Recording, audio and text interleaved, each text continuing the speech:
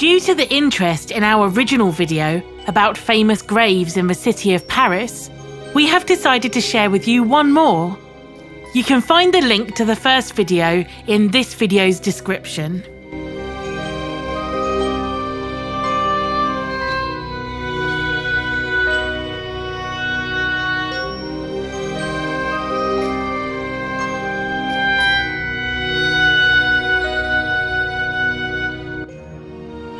Père Lachaise Cemetery is home to many historical celebrities. One of the most prominent is Oscar Wilde. He was an Irish poet and playwright. After writing in different forms throughout the 1880s, he became one of the most popular playwrights in London just a decade later. He is best remembered for his epigrams and plays. His novel, The Picture of Dorian Gray, and the scandalous circumstances of his criminal conviction for gross indecency for consensual homosexual acts in one of the first celebrity trials. After his subsequent imprisonment, he unfortunately suffered an early death from meningitis at just the age of 46.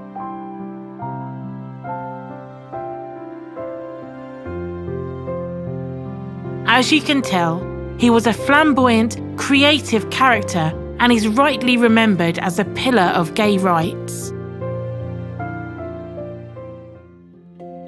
In 1908, Oscar Wilde's literary executor, Robert Ross, chose Jacob Epstein for the commission of the tomb at a cost of £2,000. This was only Epstein's second commission, his first being the sculpture for the Holden-designed British Medical Association building in the Strand, London. These had been severely criticised for being too sexualised for public consumption. The choice of Oscar Wilde's monument also created controversy.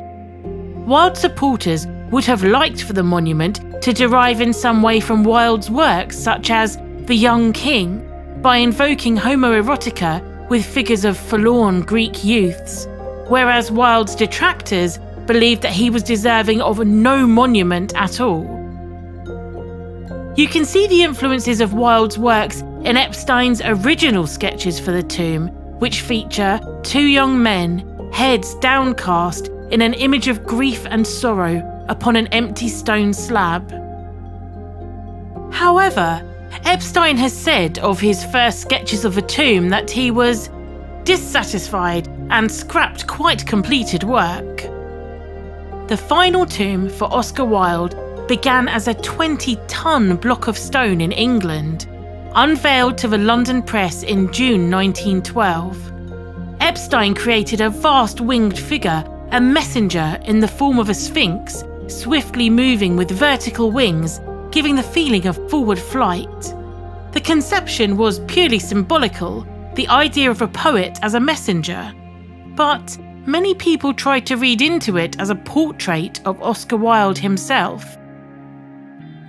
Now, the issue was that the phallus of the statue was very prominent. Legend has it that in 1961, two English women, shocked by the sight of this virile member, emasculated the sculpture with stones they found nearby, or possibly their umbrella handles. Luckily, the dismembered stone body part was recovered by a museum curator, and the genitalia since then has actually served as a paperweight in the office. Furthermore, there is a superstition surrounding the sculpture of the tomb. In the 1990s, the monument became the subject of a strange ritual. Nobody really knows why, but the admirers of the famous poet developed the habit of coming to kiss the stone whilst wearing lipstick. A tribute that was probably intended for good. It was a kiss of remembrance for Oscar Wilde, who was imprisoned within, has sadly damaged the sculpture over the years. So, in 2011, plastic windows 2 meters high were installed around the stone walls to prevent his admirers from climbing on the nearby grave.